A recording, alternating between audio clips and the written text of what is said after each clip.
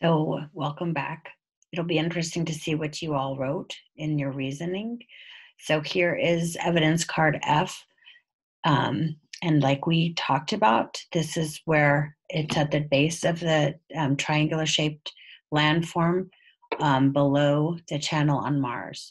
So, we finally have evidence in the form of an image of a rock that was taken by the rover Curiosity.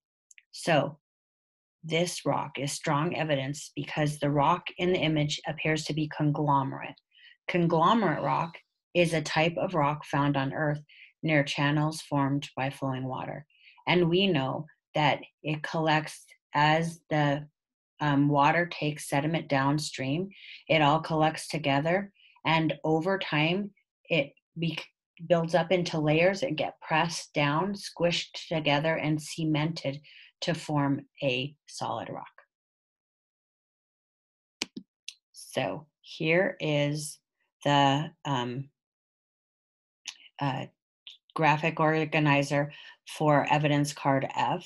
So it says that it's the same type of rock that's found near the base of the channel on Mars and near channels on Earth formed by flowing water. This matters because, so you're going to be writing about how this evidence supports the claim that flowing water is what formed the channel on Mars.